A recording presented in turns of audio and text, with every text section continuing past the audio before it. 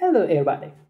In the previous videos, we covered how we can model an armature control DC motor and the systems that include some sort of an armature control DC motor inside of it. Okay, now we will talk about try to model a field controlled electrical DC motor. Okay, so in the field control model, where field current is technically non-constant, okay, so it depends on our input of voltage or current, it depends on the approximation or technically model perspective, but we assume that the armature current IA is constant and which is supplied with a constant current source. Okay, so in this respect, even if we have some sort of back EMF voltage, since the armature current is constant, we can simply compute the torque of the system as this. Torque generated by the field controlled DC motor is equal to Kf times IFS, or T, sorry for that, which is technically wrong, okay, T.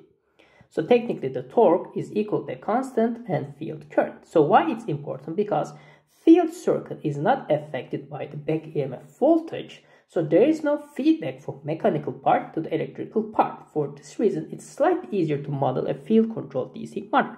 But as I told you previously, majority of electrical motors are armature controlled because many of them uses a permanent magnet which generates a constant field, where we try to manipulate the armature current by adjusting the voltage of this side. But in this case, in a field current controlled DC motor, we assume that this is constant, so the torque is simply equal to Kf, which is a constant, times the field current. If we convert to the Laplace domain, we obtain that it's equal to Kf times If times S.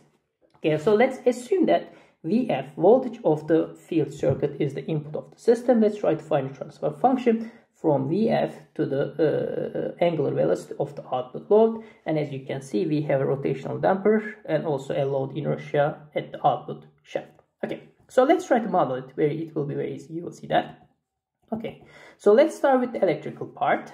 So we know that Vf, okay, so it's the input voltage, minus the voltage of the inductor, which is equal to L times di over dt, dIf over dt minus Rf times If is equal to 0. Okay, so if we find transfer function from Ifs divided by Vfs, we will simplify that. It's equal to 1 over Lfs plus Rf. Okay, so this is the transfer function from input voltage to the output current.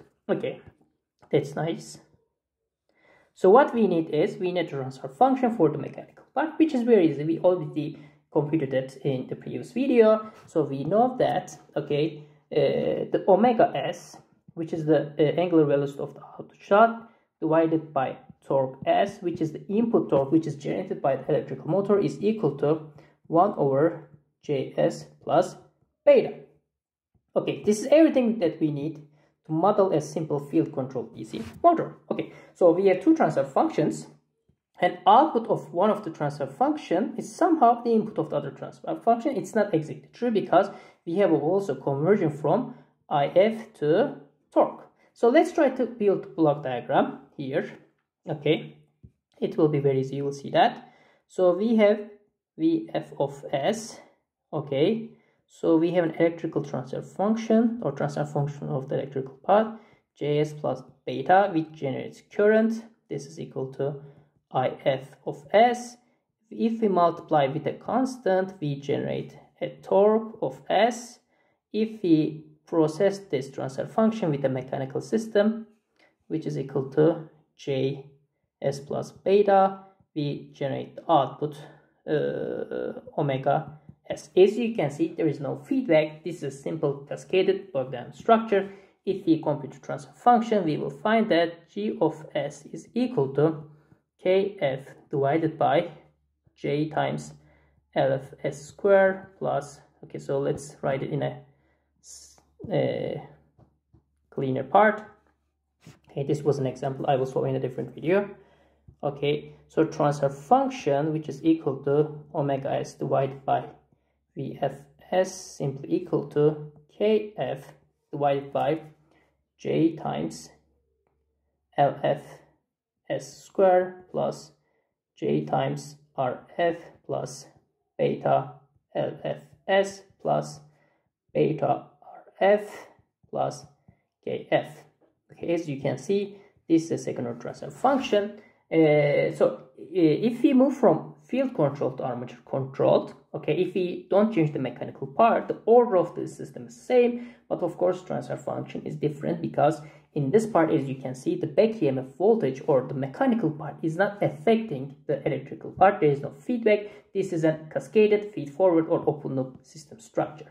Okay, in a field controlled DC motor topology, if you want to control something, if you want to stabilize the system, adjust the performance, you need to close the loop using synthetic control algorithms, which is technically one of the main objects of this course.